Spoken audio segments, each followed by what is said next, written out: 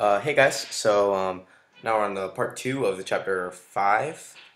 Sorry, now we're on the part two of the chapter five series, which is dealing with Newton's second law, which, as you know, is let me write it up here. Force is equal to mass times acceleration, or acceleration is equal to force over mass, right? So that's basically Newton's second law. And so now we're gonna dive a little bit deeper into friction because that comes into play a lot when we're talking about force, because friction is a force.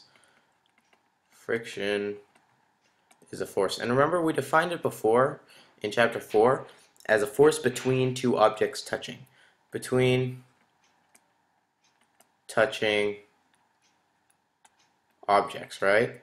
Now we're going to dive a little bit deeper and say, well, why is it a force? Why does it require, why does it have force? So let's think of two things rubbing together. Let's take like sandpaper, perfect example of friction, sandpaper, and plastic, okay? So we have this piece of sandpaper here, and it's kind of jagged, right? It's very jagged. That's why I'm drawing it kind of jagged, okay? Then we have this kind of nice piece of plastic.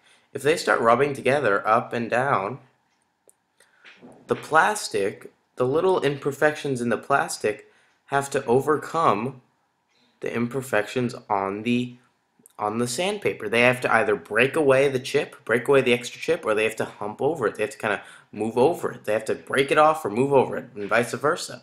So that's why sandpaper is so effective, because it actually breaks away at this plastic. It kind of makes it, it'll make it, if it's kind of imperfect, it'll make it very flat and smooth, because it requires force to break off the pieces of plastic. And that's why friction is a force. And now they also kind of talk about the kinds of materials, and it does matter. So the examples that they give is steel and concrete. Steel, or sorry, not steel, like rubber touching concrete provides much more friction than steel versus steel. Okay, here's steel and steel. So not very much friction here, but a lot of friction here. So that's why they say rubber dividers, or they put concrete dividers instead of metal, because the concrete will provide more friction against the rubber tires.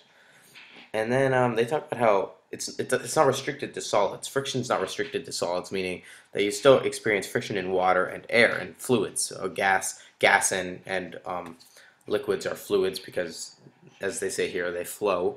And so they give an example. Try running a 100-meter dash in water. It's very hard because there's a lot of friction in the water, right? And then air resistance. We keep mentioning air resistance. We don't often use it, but we keep mentioning it. That could be said like air friction, okay?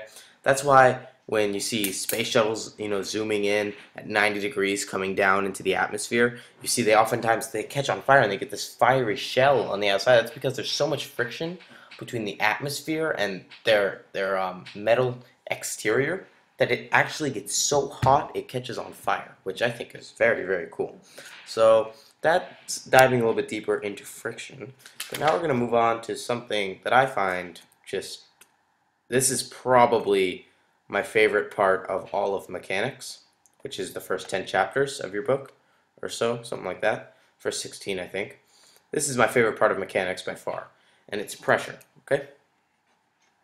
Very easy concept, okay? And so now, basically, pressure is how, it's not really a force. It's directly proportional to force. P is directly proportional to F. But it's basically, it's the amount of force per unit area, okay? So when we want to talk about pressure, we always want to talk about force per unit area, which would be force over A, or area. And so that's the equation we want to look at. And so I always think of pressure as a force. That's just how the light goes off in my head, but it's not. It's more of how force is spread out over an area. So they give a very nice example of, so first, P stands for not pressure. It stands for pascals, which is the unit for pressure. It's kind of misleading. But so pascals can be defined as force per unit area, right? And area. Okay, so that means, so let's give a little example. If I have, they give this example, if I have a standing up book and a book lying flat, which one provides more pressure on the table? So they're both the same book. So that, let's say that they both produce 5 newtons of force on the table, because that's how much they weigh, 5 newtons. Well, technically, well, let's look at it actually. Let's say that the area of the book touching right here is 3 inches, 3 cubic inches, or, let's go with 10. 10 cubic inches. So we have P is equal to 5 over 10 for this book. And then here, let's say the pressure is, the area of touching is 20, okay? And then we have P is equal to 5 over 20, okay? Now, here, it's 1/2. P is 1/2, 1/2 Pascal. Now, P here is 1/4, right? As you can see, the pressure that this book exerts on the table is less than the pressure that this book exerts on the table. And that's basic pressure. And I love the example they give with the author, Paul Hewitt, smashing the bed of nails on his companion, Paul Robinson. And the reason that works is because the nails spread out. The nails have such a large area across his body that they spread out the pressure so much that not a single nail has enough force to puncture his skin, which is so cool because the area is so big, right? The area is so large that whatever you divide it by, it's gonna be a small number. The pascals are gonna be a small number. So that's very fascinating, and I would love to keep going in this video. It is at about 6.5 minutes, but I feel that the next concept I'm going to talk about, which is free fall, we dive a little bit deeper into free fall.